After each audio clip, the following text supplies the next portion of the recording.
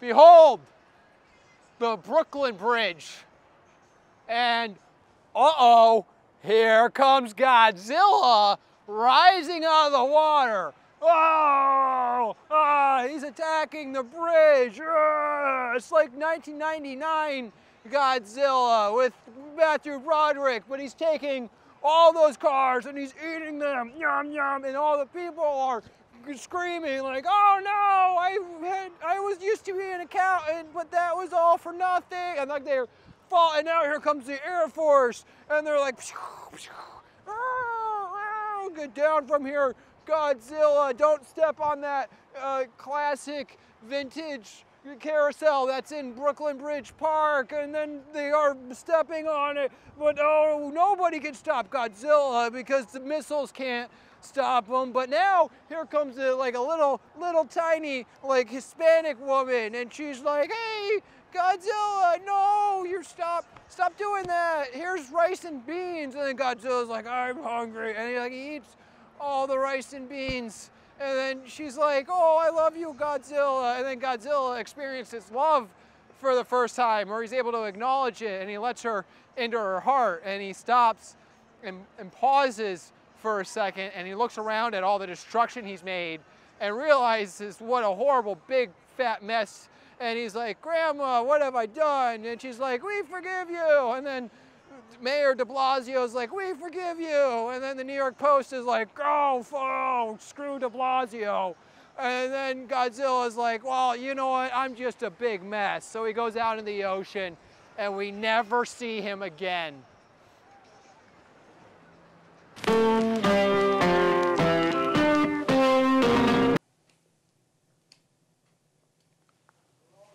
All right, we're on. And with me, Alexander Payne. Yep. You want to talk about race? I like talking about race. Okay. I don't know. Do you have anything to say about race? That's an open-ended question. It's funny. It is funny. What about it is funny? That you're not supposed to talk about it now. Yeah. Right? Who do you think doesn't want to talk about it? I guess liberal people more than anybody. Yeah. Racist people love talking about it. Oh, yeah. They talk about it all the time. Yeah, me and white racist people love talking about race. Yeah. Yeah.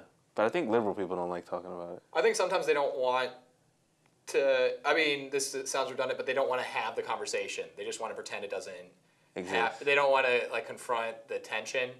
I think that... Where's the tension, though? I think it's just natural, just like there's differences between people in races and between ethnicities. That makes like an awkward situation, and I think people just want to avoid that awkward but there's a difference between a man and a woman, but they're still able to talk to each other. Yeah, I guess they talk about that. Yeah. I think the thing is that somewhere they felt they were supposed to be, they're the bad guys. Yeah. And they're not supposed to have anything to offer. And it goes back and forth both ways, where sometimes I get mad when black people go, like, you know, white person shouldn't do this. There was a painting that just came out I went to go see, because I'm a big faggot. I went to go see this painting at the Whitney. Yeah. Dana Schultz did a painting of Emmett Till. Yeah. And it was a lot of black artists got mad, and it was like, this white lady should not profit off of a dead black, blah, whatever. And I'm like, well, I mean, this is this lady's experience of that. She's a mother, and she connected to it that way. Why can't she paint something because she's white? Yeah. That's what they used to say to us. Like, you can't do this because you're black. So, I don't know. It's just getting really fucked up with the whole letting black people drive what's racist and what's not racist van. And we're gonna drive it off a cliff. And then pretty soon, nothing's gonna be racist. Yeah. And that's the real problem. It's because we make everything racist, then nothing's racist. Right. So when something happens like Flint or these people down in Chicago, that's when people are gonna go, well, everything's racist. So what are you gonna do? And there's also something like, it's just like, there is the big problem and like of racism, and I think if like the Emmett Till painting was a part of it, is just like, is that what you're going to focus on? You know what I mean? Is that, I don't know if it's a distraction, or I don't know if that's the best way. I don't think that, just for that painting, I mean, like, her mother, when he died, her mother took his photo to remind people that this thing happened and don't ever forget it. Yeah. And a lot of people, I think, don't know about it now. Yeah. Let alone, I mean, maybe black people. That's like a thing that's taught to black people, but like I don't know about a lot of white people. But and then she painted it, and you know, she got a way of people talking about it again. And you know, I think it's a great painting. But it's so weird that you know black people have become the thought police. Right. It kind of sucks because we were supposed to be, the liberal free thinkers, but now somehow we've become.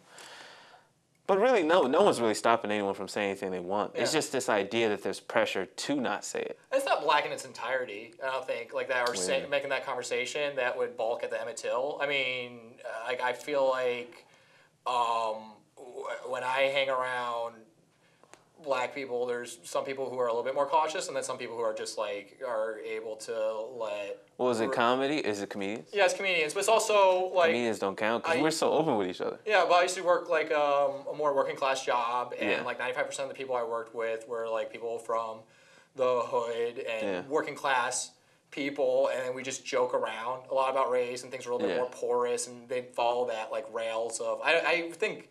It's loaded when people talk about political correctness because that's also attached to like the alt-right, but like it wasn't like what we joke about won't be politically correct. We kind of like barb into each other or kind of lean into each other. What is politically correct? Is there a book, a handbook somewhere? No. I mean, it keeps getting updated, doesn't it? Like you can't say these words, you can't say these, or what are the words that you can't say? That's why I say whatever, I say faggot, nigger, cheek, whatever. It's just one of those things where they go, you shouldn't say these words, and then I go, why not? And nobody can give you a reason why. Yeah. So why not just say them? You know what I mean? It's a weird thing where, I got into a fight with another comedian about, they say white people shouldn't say the N-word. Yeah. And I had this thing where I talked about maybe none of us should be saying it. Yeah. And then the one black guy said, well, it's the only thing I think that we have that white people can't take away from us. And I was like, how sad is that you think that that's the word? Yeah. That's the one thing we got that we go, oh, white people shouldn't say this. Yeah. But I don't know. I'm just as confused as everybody, but I just know I just keep throwing shit at the wall, and I really don't care where it lands. I think that's fun. I think that's why, I don't talk about it.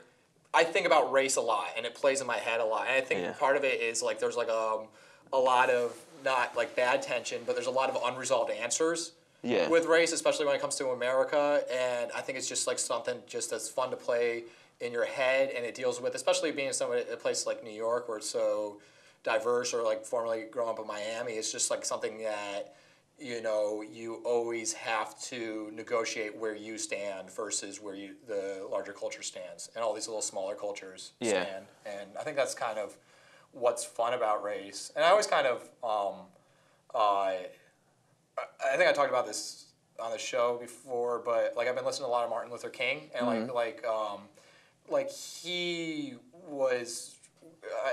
I think it's a thing where he saw a lot of pressure on top of himself, and he wasn't talking. He would talk critically and he would talk negatively, but he would also spend 3 months in jail, and at the end tell his jailers "Come on, join us. You want to join us? You're not different than us." And I think there's a way of saying we're all the same that kind of just makes whiteness kind of that's a really shitty way of saying it that makes the corporate. Weird capitalist system. Well, race doesn't necessarily always have to do with you guys. Yeah. Race, there's a whole inner fight between colorism. Blacks. Yeah, not even colorism, just the type of black. Yeah. You listen to Martin Luther King. Yeah. Malcolm X, when Martin Luther King was alive, called Martin Luther King Uncle Tom. Yeah. This is Martin Luther King. Yeah. And he's calling him, you ain't shit. And what's his name? I went to Africa. Marcus Garvey. He wasn't just critical. I'm not thinking of him. You're thinking of the Carmichael? Stokely Carmichael? Yeah, Stokely Carmichael. Yeah. So there's a fight amongst blacks. Yeah. And not a fight, but there's this kind of inner weird workings where it's light-skinned blacks versus dark-skinned blacks, house Negroes versus field Negroes. Yeah. And there's this whole dynamic that with race that really, even if white people all of a sudden died because of some World War Z disease, and believe me, I fantasize about it, but even if that happened, there'd still be fighting amongst black people. You know Bill Hicks, right? Yeah, I know Bill Hicks. Fan, Bill Hicks. Yeah. He has that one bit about which I think makes him a great I think it's just the capstone that unites his whole stuff about how he dreams one day that we'll all get together and throw away all our guns and get a spaceship and explore the stars. But every time I hear that story, it's like there's still dickheads in that spaceship. Oh, You know what I mean? And we're still Yeah. gonna be assholes. Like I always feel like I have like a utopian vision, but at the same time, I'm a little bit. I wouldn't say cynical, but it's just like, oh, but you can never cure douches. You know? It's weird the reasons people hate, like even Koreans and Japanese, they go like they hate each other. But to us, we're like, well, you're all Asian. And they go, no, we're not Korean. Yeah. And the Koreans are like, well, fuck the Japanese. And the Chinese are like, fuck them. It's it's always going to be around, but it never gets any better by pretending it doesn't exist. No. You know what I mean? And I like jokes. They kind of feel like they can. God, I don't want to sound hack, but like I think jokes are a good way to heal or just call attention or bring to light stuff, even if it's like kind of. It's a stupid thing. Yeah. The fact that you care about someone's skin color or you care like this, dating this person makes you blacker than this. It's a retarded thing. Yeah. And it's fun to just make fun of it where you go, why are we so wrapped up in the way this guy acts or this person looks, so why not make fun of it? Yeah. You know? It's not a big deal. I have no problem with it.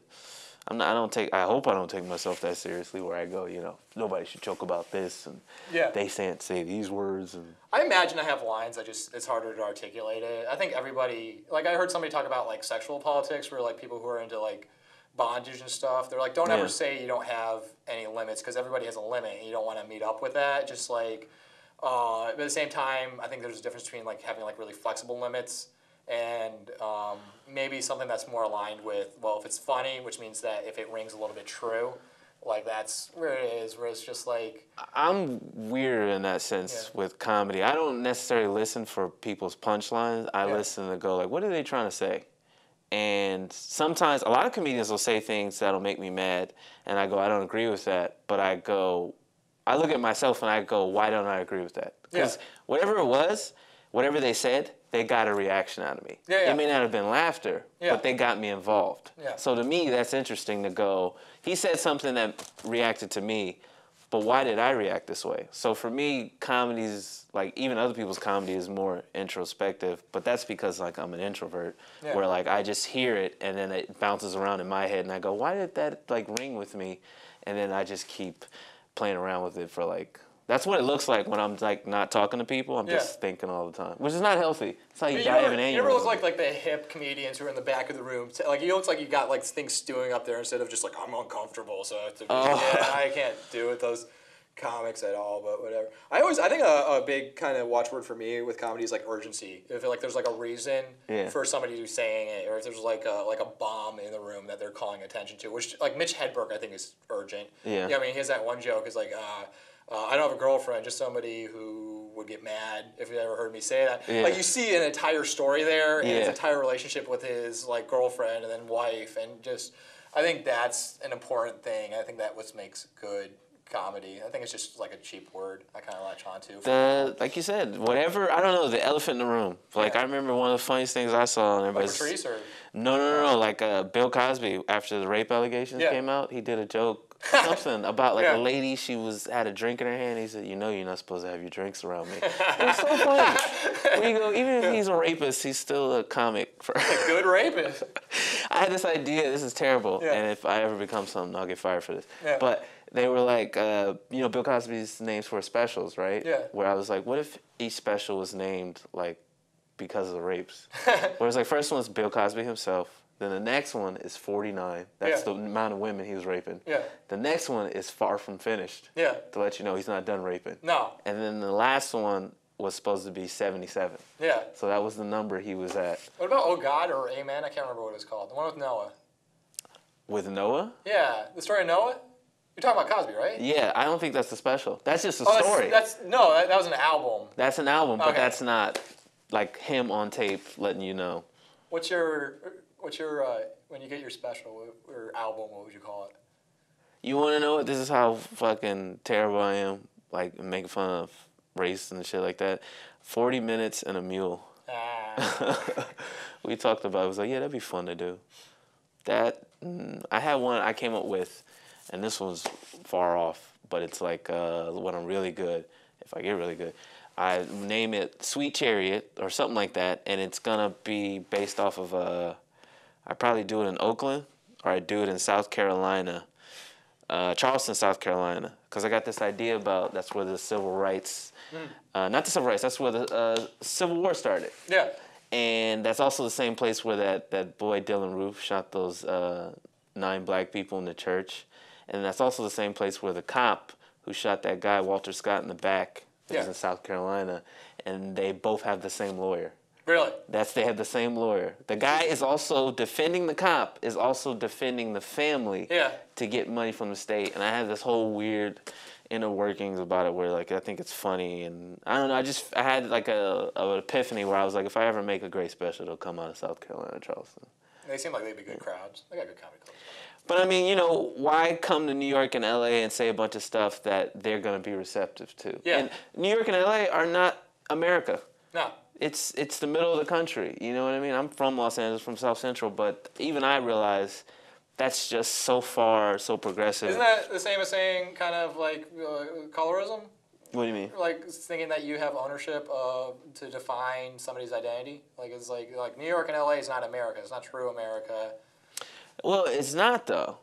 I mean, it's kind of like the fringes of America. Yeah. Because you get so many different, like, I don't know, thinkers and things of that nature that the middle of the country is almost like, I don't want to say it's not more American. It's just, I don't know, I feel like they're often forgotten. Yeah. If that makes sense. They're marginalized. They're marginalized, yeah. I mean, I guess even I'm saying it right now, but I feel more like one of those people than I ever felt like more of a, you know, what typical Los Angeles is like for most people. Most people don't even know what LA is like. They just tell you, yeah, I went there and I saw Beverly Hills. And you go, well, you didn't see Los Angeles. You just saw Beverly Hills. It's like going to New York and not seeing Queens. Yeah. A lot of people go, I won't go to Brooklyn. I won't go to these places. That's how I knew I was one of those weird people that life was going to make you see shit you didn't want to see. Because as soon as I moved to New York, somebody was like, all right, you're going to get a job in East New York. And I was like, cool. And then I realized East New York is the worst neighborhood in New York. And I was like, oh, yeah, this is not cool. But I kept realizing that for whatever reason, fate or whatever, kept making me see all these things that, I don't know, normal people who move to the city never get to see. Yeah. And I go, I don't know what it is about me, but I'm one of those people that, like, even if I went to fucking, I don't know, heaven, I'd probably be like, they'd be like, God would be like, all right, you got to go check out the ghetto real quick. I don't know why. I'm the ghetto reporter for like every. You know Saul Alinsky? No. He was a community organizer, Obama. He was like white, I think Polish or something like that. And around the same time as Cesar Chavez and Martin Luther King, he was community organizing. And Chicago. And I think Obama was influenced by him. Like, he was a big deal when Obama first ran for president. It was like, he was trained by the Saul Alinsky thing. He said in his book, he goes like, when I die, I want to go to hell because I want to be around the have-nots. Yeah, man, that's what it feels like. Working class people, I think, always feel that way. Yeah. They, no matter what, you either feel comfortable with a certain group of people or you don't. And I've always had that balance with it where it's like, because my dad was he worked with his hands. He was a mason. He did construction. And so from the time I was 8 to the time I was like, till he died, which was like, you know, whatever, I was working with him. I've always been around people who are from Guatemala or Mexico or him. And I've always been around people who worked with their hands and did shit, you know what I mean? But then now I'm in this part of my life where I'm in comedy and I'm around a bunch of people that are like, I can't eat peanuts. Yeah. And I'm like, what the fuck am I doing here? So I feel like a fraud in some ways, and also I feel like not that I'm not comfortable, but I'm like, these people's problems aren't real problems. Yeah. You know what I mean? So I hear stuff about race and stuff, and I go like, this isn't a real problem. This isn't like, I remember I was complaining about something like growing up in LA and South Central, and I was talking to the guy that works in my deli. He's from Egypt, and the other guy's from Yemen. And if you know anything about Egypt right now, ISIS is a real big problem. Yeah. So when I was talking to him, he was like, yeah, man, I went home too, man, and ISIS is real bad. I was like, let me shut the fuck up. Because South Central doesn't have ISIS. No. So, I don't know. That's the one thing I like about New York, is that there are working class people. It's just that, you know, that's just never what's shown. Yeah. It's always like the people that come from wherever and they move here and they're like, you know, up and starters, like, you know, what is it? I guess, what is it? Transplants? Transplants. Yeah, transplants. But it's a certain kind of transplant. Yeah. It's like a certain kind of like tech savvy, I feel like there's two. It's like the kids who just didn't belong anywhere, who kind of get bounced to New York, and then just the yuppies who are kind of more. I had this girlfriend once who I'm kind of bitter about, but I remember like she moved to the city to become a writer, and all she would do was just drink and go to the flea market.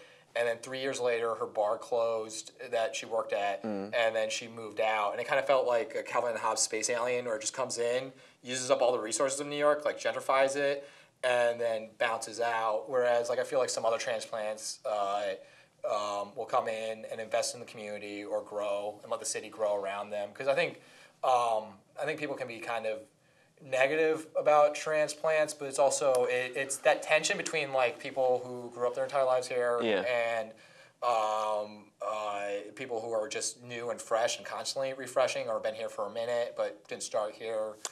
I think where the negative comes in about transplants, and I get it, because technically I'm one of them, but a lot of people, when they see me, they don't think I am. But I get what it is for most people, because when I first moved here, I was living in a neighborhood that was okay. It wasn't, I mean, it used to be really bad before I got here, but when I moved in, there was this white girl that got beat up or something by these Puerto Rican girls or something. And I remember it took like, I don't know, 20 minutes, 30 minutes for the police to come. Yeah. And then I went home to LA for like 2-3 years, and then I came back, there was police cars circling the block like all the time. Right. But when I came back, there were more white people living in the neighborhood. It was a much more... Yeah. And then, so what happens is, if you're a person of color, or if you grew up in that neighborhood, you can be one of the Russians that live down in Coney Island or whatever. They're like, oh, so we don't matter until they come. Right. And that sends a very subtle message to a lot of disenfranchised people going, so you build all these things, you pay all everything when they come. I've been here living my whole life, and you're telling me I didn't matter. So subtly, on a lower level, you feel that way. I felt that way growing up in South Central when I first went to like Beverly Hills. And going back, like I remember seeing their neighborhood versus my neighborhood, and I remember going, fuck, like, Jesus Christ, I'm like, you know, I still have that too, where I'm in a room with like a nice whatever, and I go like, man, I have like not panic attacks, but I have like funny thoughts about like just not being shit, where I was like, man, I'm never gonna be shit. Yeah. And then every now and again, I started getting higher up in this and stuff, and then I start looking at it and I going like, man, what if I actually made something out of myself? You know what I mean? Yeah. Because I never really thought about like, you know, what this stuff can do for you and all that. I just kind of took it for granted, which is like, you just be funny and, you know, hopefully they'll give me a job for it. I look at it a working class way. I don't look at it like, you know, oh, I'm going to go to China. And, you know, some people look at it that way. I'm going to go to Montreal. I'm going to do all these things. I don't. I just kind of take it for, you know, seeing the other person in the room and working with them. Yeah. Kinda. It's nice. I think my favorite thing about comedy is just you grow all the time. Friendships for me. Yeah. You know, if that too. You get to know someone for 20 years. Yeah. I remember when I first moved here, it was like I looked around and realized like, and it wasn't entirely true. It didn't pan out entirely true. It was like, but like I looked around at the people I knew my first 6 months in. I'm like, I'm gonna know these guys for years at least, and these are relationships, and that's a privilege. And I think you can move away and still know, no matter what. Yeah. If you like kind of started with the guy, you feel like some sort of kinship. Yeah. Where you go like, oh no, that guy is, you know, I'll defend him or something like that. You have a racist rant, you're a rapist. You get at least one interview where I go, John's a good guy, man. You get one interview. One interview. And then 3 rapes and I'm just out. That's when I go, you know what? I should have known. I should have saw this coming. Yeah. Other than that, I don't know. That's just, I don't know. Is race is really the most important thing going on right now? You know, in America, I don't think, right? Everybody's. I think it's just everything that's just glommed together. I think like there's the big problem with the capital T and capital P, and then it's got all these arms that stretch out of it. It's like, here comes race, here comes economic inequity, here comes the weird shit we have about gender, here's like environmental issues. And that's the one that gets everybody. Yeah. When like, I remember someone asked me that, it was like, is it harder to be black, or they asked me, do you think it's harder to be black or to be Muslim? Yeah. And I was like, I think it's harder to be a fucking penguin right now. Yeah. I mean, every day their real estate is getting smaller and smaller. They gotta kill each other to Penguin live. lives matter. Nah, that won't happen. No. Nah. Maybe, you know what, maybe we probably don't care because we can clone them now. Yeah. That's the thing. Do you have anything else? No, I think I've embarrassed myself enough. All right, cool. I gotta go pee. Okay. Welcome to the Alexander Payne Show now.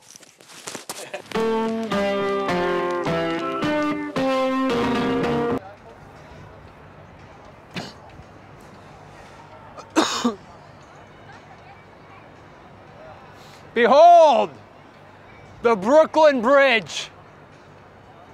And it's under attack by Godzilla. Oh no, it's Godzilla! Oh, he's